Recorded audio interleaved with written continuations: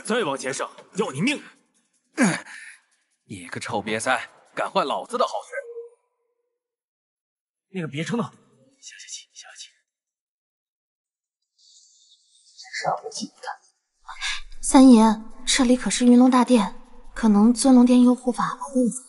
如果我们在这里大动干戈，对我们很不利。闪开！有什么不利的？我就想让他俩在这么多人面前落荒而逃。白哥来了，白哥。孟老三，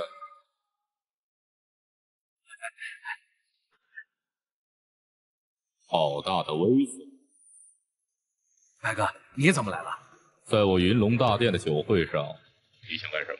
哎呦，白哥，我能干什么？我就是给各界大佬做中间人，帮他们的生意合作拉拉线。我刚刚怎么看到有人对我的客人不敬呢？误会，都是误会。这不，你了解我，我就这一点爱好，看见美女，连我爹妈是谁我都不知道了。这不，刚才那个美女实在是太漂亮了，我一时失了分寸。现在分寸找到了吗？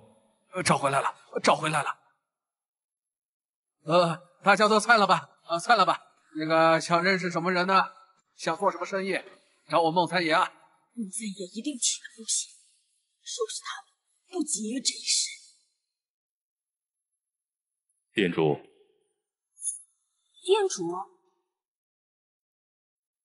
他是尊龙殿的右护法，叫你店主，难道你是？我是你爷的恩人呀。你还取笑我？你根本就是尊龙殿的店主，对不对？所以你根本不用再怕任何人。我尊龙殿可是掌管世界经济半壁江山，这点小鱼小虾根本不放在眼里。三爷，您别生气，收拾他们不着急。我能不急吗？老子想要的东西必须趁热拿到手。那两个人出自我们江家，我们要办什么事，都是我们家事。白哥他管不着。这事倒挺辛苦。你们两个今天晚上把那个美女给我送到这里。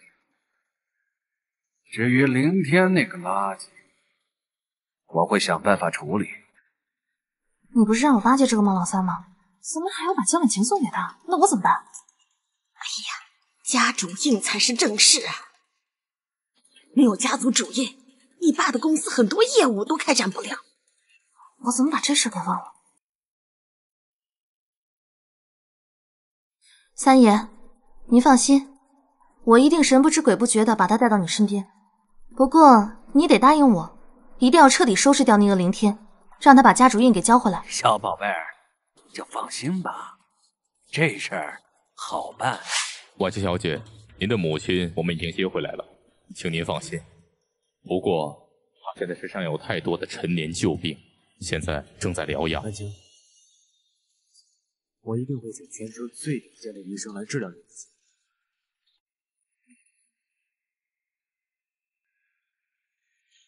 我打个电话，吴鹏，你再跟婉清讲解一下公司经营制度。来合同来。是，店主。不要伤心了，你母亲的病一定会没事啊。你刚接手这个千万的项目，一定要注意纪律。你就拿着吧，我们只是想要个大箱子而已。这么大的一个云龙大殿，还能没有一个大箱子呀？这我真的不知道哪有大箱子，要不我给你找经理吧。哎，小妹，我就想知道更衣室在哪，我想换件衣服。出门右拐就是。谢谢你啊，小妹，这个钱你就拿着吧。啊，对了，千万不要告诉别人我去换衣服，我要给三爷一个惊喜。妈，更衣室一定有能装上那个臭丫头的箱子。到时候我们把她打晕，装箱子里，再把这衣服给她盖上，别人根本看不出来。妈，还是你英明啊！这样，我找2个服务员帮我们抬箱子，到时候就说是三爷送我的衣服，这事儿就算是成了。你在这等着，我去把那狗东西给引下来。快去，小心点。首先要掌握这一套流程，再适当的去考察监督一下。那余下的事就让下面人去处理就行。什么？好大的胆子！这就过来。怎么了，秦罗？没事。你先仔细听听他给你讲解怎么管理公司。我去就会。顾鹏，好，保护好婉晴就行。是。婉晴，不用担心，他们的事儿不是我们能参与啊。江婉晴，你还有心思在这谈天说地呀？明天教训菲菲，被孟三爷给收拾了。现在拿江菲菲做人质，你还不快去看看？不去就去。哎，不会吧？孟老三就是吃了豹子胆了，他怎么敢啊？哎呀，要不说呢，你还不快去看看？局势特别乱，我只能找他这个罪魁祸首来解决了。婉晴，你不能去，那儿太危险，你就留在这儿。走，我跟你去。哎，那他呢？走吧。你跑得这么快，我赶不上你，我这把老骨头可不行。三爷肯定派人去解决林天那个垃圾了，不行，我得加快速度。用什么把他打晕呢？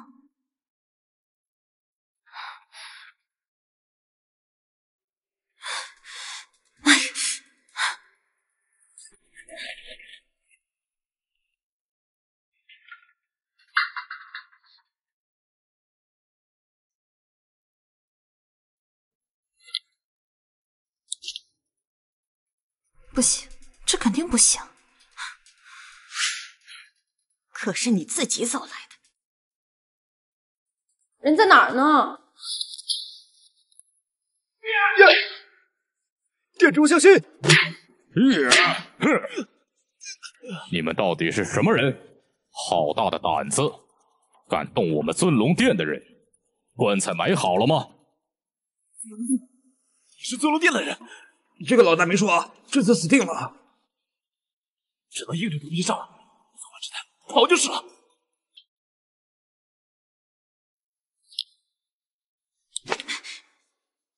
不行，这肯定不行。什么破更衣室啊，连个能防人的东西都没有。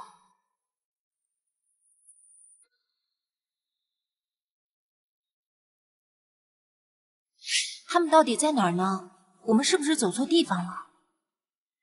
哎呀，这么大个云龙大酒店，那走错了不是正常吗？怎么忘记打电话了？哎呀，不能打！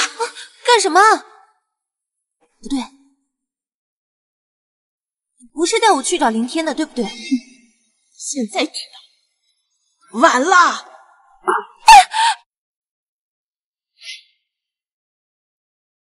林天那个废物已经自身难保了，你呀，就乖乖的等着被送到孟三爷那儿去吧。哼！妈，盖子，快！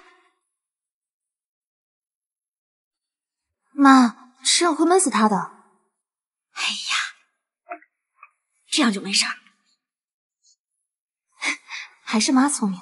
这样，你先在这看着，我出去找人抬箱子啊。好，快去快回了。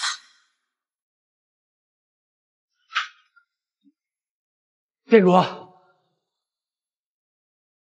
我没事儿。婉晴呢？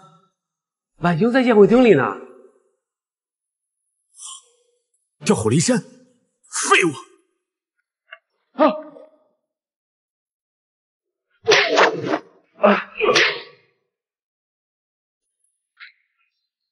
人呢？不是，我就让他待在这儿了。哎，佩柔也不见了，到底怎么回事？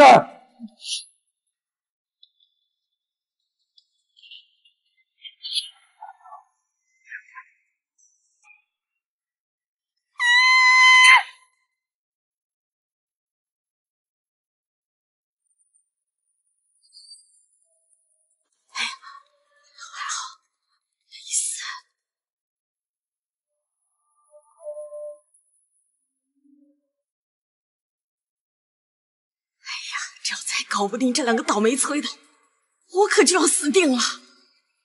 事已至此，只需成功，不许失败。哎呀，婉晴要是出什么事，我让你陪葬。看到婉晴了吗？没有。看见婉晴了吗？刚才有一起走。胡鹏，去调监控。